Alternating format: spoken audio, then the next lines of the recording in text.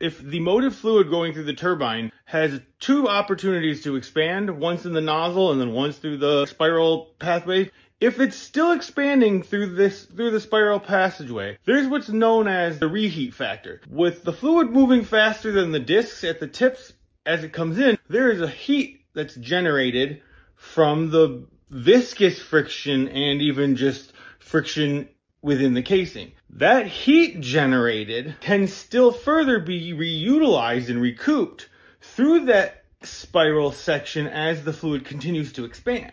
What that means is if we get heat that's still being generated inside the turbine that is possible for expansion, imagine if the discs were radioactive. So just the discs generated the heat. You don't need a boiler or reactor on the side. The turbine is the reactor. Why do you think they always want to run around and get all the discs? Anyone in these plane crashes, if they ever have one go down, they race to get the discs. Because those discs are radioactive. Bob Lazar talks about how you have to cut them at a special angle. It's usually because you grow high-end turbine parts from single crystals and machine them down from that. Single metallic crystals. So what that means is, I don't know quite enough metallurgy to fully explain this, but I have to imagine there's just some sort of radioactive metal. Heck, you could probably even just use all the waste stainless steel that's just radioactive after being used in a regular nuclear reactor. Anyways, basically you make special radioactive, let's just go special single crystal uranium discs that go inside of a special design casing that works as a control rod. You could make this work in any number of ways, where it either like clamshells further over top of the casing that closes on it, and the more you close the clamshell on it, the more the turbine just keeps spinning up because it just starts heating up. And if you need to slow down, you pull the clamshell moderator off of it. Oh my god, I can literally think of the demon core just on top of the turbine. You want it to go faster, you close the core. Want to go slower? I have no idea, sir, but if we don't open the iris, the next thud we hear will be the voice. Close the iris. Close the iris if necessary.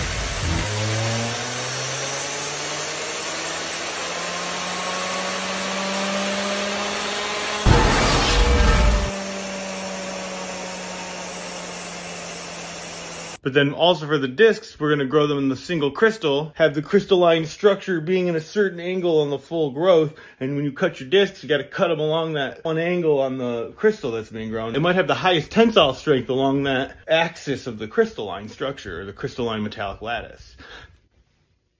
Regardless, it makes it super cool. Radioactive hot discs. They are the heat. You just push fluid in. If it expands on the way out, it'll get power out. Element 115 was what we would call the fuel, what provided the power for the reactor to work. Element 115 produces its own energy. It had a very specific manufacturing technique. Its code name was LA1000. That's what it was referred to, off-site. Its purpose was supposed to be, again, this is just a code and deception, was supposed to be an advanced armor. So it's an unusual material, so now we can take it to a national lab. This is LA1000 classified material. It's a very advanced armor. That takes care of all weird questions. So, you immediately start operating on lies. This fuel is somewhat copper in color. That reddish, brownish. The way this is manufactured is really critical. It's not just cut out of a heavy sheet of material.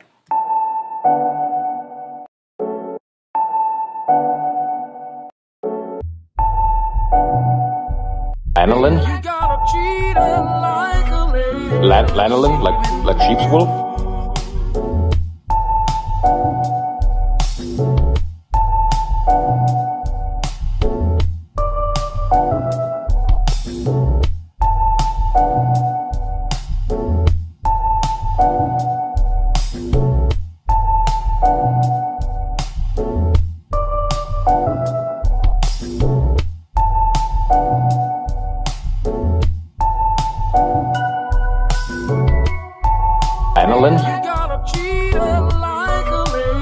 Lanolin, like sheep's wool?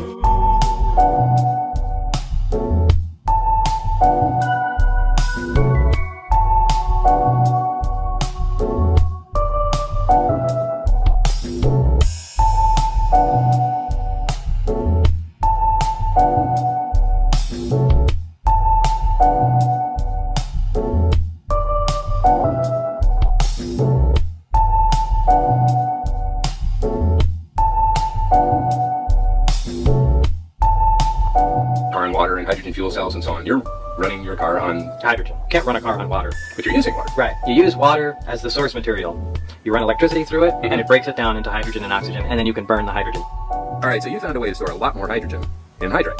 The equivalent of a full tank of gas. You want to fill up your car. How much hydrate do you need? Well, I'll show. No way. Yeah, that's the volume it takes to store enough hydrogen to propel this car close to 400 miles. Just about what it gets running on a full tank of gas. Wow. And it's a lot safer than gasoline. Really? Yeah, these tanks can be shot at with incendiary bullets or cut in half with a chainsaw, and you can throw a match on them, they just smolder like a cigarette. And you can't say that about a gas tank. Now, if you store hydrogen and just compressed gas in a tank, it certainly explode, catch on fire. Here, only the hydrogen that you need is released from the tank. When the tank's heated, it produces hydrogen, and the car burns it. So there's never much gaseous hydrogen in the system at any given time. Wow. This provides power to the heater in the tank, and also reads back the temperature of the tank. Why is that important? Well, when you apply heat to hydride, it releases hydrogen. So as power is applied to here, it heats the hydride, and then the gas comes out the big hoses on the end. Yeah, you have 4 hoses. Do they all mix into one big hose or something? Because you can only get hydrogen out of hydride at a certain rate with a certain temperature. And a single tank, you can't get it out at the volume you need. So you really just split it into 4 smaller units, heat them separately, and it works just fine. Now behind me, Bob is getting ready to blow something up. Bob is blowing up water. Well, okay, he's not blowing up water, because as he said, to say you're powering your car on water is the same thing as saying that you're running your car on gasoline, you're powering your car on dinosaurs, and we know that's not the case. This is what? This is a Hoffman apparatus. And it's used to produce hydrogen and oxygen from water. For fun, just because it's cool. Well, if you just have it used for hydrogen and oxygen or for demonstration purposes, it works just perfect. All you gotta do is fill it with water. That's just regular water, right? Well, actually water with a little citric acid, potassium hydroxide, anything like that. The more conductive you make the water, the faster hydrogen will come out. And each one of these sides is supposed to be hydrogen and oxygen. Right, one will be, hydrogen will bubble up out of one and oxygen will bubble up out of the other. Remember, water is H2O. Right. So when we break the bond of water apart, we'll get twice as much hydrogen gas as we do oxygen. Oh, and there'll be more on this side? Yes. That's the hydrogen side. Exactly, and that's the negative. Oh, so it matters which way you hook these up. So you gotta hook up positive to what is the positive going to make. Positive will make up the oxygen, and the negative will make the hydrogen. Okay. So we've just connected it there, right? And just by turning it on, you can see bubbles start pouring up out of there. It's 7 up. So those bubbles are, well, they're not the same. So these are hydrogen bubbles and those are oxygen bubbles. Right. And this is wider, there's more of them. Right, well, you can see it's really... Why is there more? Oh, H2. Oh, right, there's twice as much. Hey, that actually makes sense. So I'll close it off so it saves, seals the gas in, and then you'll see it'll start filling up. Oh, we don't have to go away overnight? This is what we're watching? Yeah, it'll be relatively quick. And what we'll do is take a little sample of the hydrogen gas and light it. Right. You can see. What are these? You just have electrical current going to a piece of foil? Well, it's a piece of platinum foil, and the reason you need platinum in there is because it's very corrosive to a metal for electrolysis to occur. I mean, it's really ripping the atoms of the metal apart, but platinum is highly resistant to corrosion. Now, this is a slow method. Right. And, you know, it consumes a fair amount of electricity. Now, if the electricity is being produced from solar panels or a wind generator, it doesn't cost you anything, so who cares? But still, you don't want to wait, you know, hours and hours and hours and hours to refill a vehicle. You want something that can produce hydrogen at a fairly quick rate. So let's go ahead and extract some of this. Okay.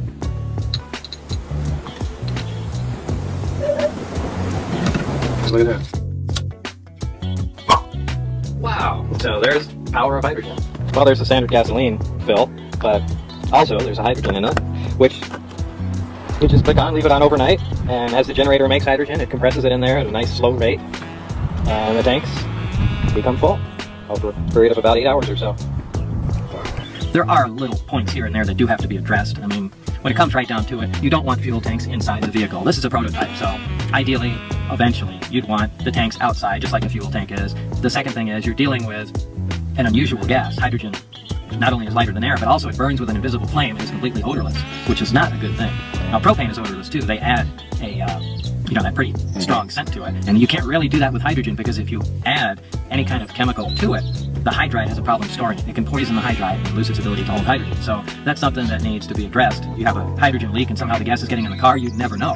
And it could accumulate in the car. You go to light a cigarette, there could be an explosion in a case like that. So you need things like a hydrogen gas detector, so it'll let you know if there is a hydrogen leak. But I mean, it's still an extremely safe system. Why can't everybody do this? I mean, gas is going at $5 a gallon. Right. It's terrible. The whole country's falling apart. We're killing people all over the world for oil. And this, you're driving a car on this, and you can do it, and you can convert any other car. Yeah, unless I'm sure there are cars that have some technical problems, but yeah, essentially any car can be converted. The whole problem to it is the material in the hydride itself. one of the main components of it, is classified as a weapon material. And it can only be used in thermonuclear weapons. And because, even though it's not a dangerous Right. material, explosive or anything by itself, just because it's used within those nuclear weapons that are obviously secret and the components thereof, but because it's used in those, it can't be used for any other civilian purposes. So, you can't even purchase the material. No. Which is why we had to make it. You made it? Yeah, we made it. But isn't that, don't you need big particle accelerators and Yeah, things? so that was the one loophole. You can make the material, you can't buy it. So Where's the particle? You have a particle accelerator? yeah, so all you have to do is build a particle accelerator and you can make all the hydride you need. The biggest thing that stands in the way right now is just getting that material inside the tank, that hydride material. Right. And the reason you can't is because It's a weapon material. But there's nothing dangerous about it. No, it's It just won't used blow as a up. weapon. Right. Well, beryllium's used in a weapon too. You know, it's Right. like, basically this whole thing boils down to how you store the hydrogen. So we found a metal. We have a material that we can store the hydrogen in. We have a material we can safely store hydrogen in, and a sufficient quantity to replace the gas tank on a car. So we can provide enough hydrogen to drive a car as you normally would.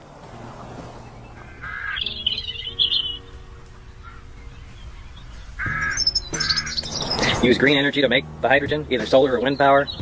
There's a medium to store it in. That's it. Both problems are handled. All the other little bells and whistles can be taken care of in time, but the basic system works. It has for a long time. Wow. That's it. Man, if we had just a fraction of what the oil companies are wallowing We in had right now. the budget of one day in Iraq. This entire system would be available to everybody.